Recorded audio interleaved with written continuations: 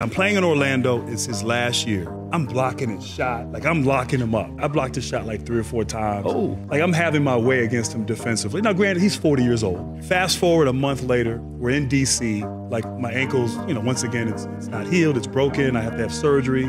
But I wanted to play against Jordan one last time. When I tell you he torched me in that first quarter, he gave me 20 points in the first quarter. He just ran the same play every time, and I could not guard him. I checked out of the game, and I didn't even go to the bed. I just walked back to the locker room. Like, I was done.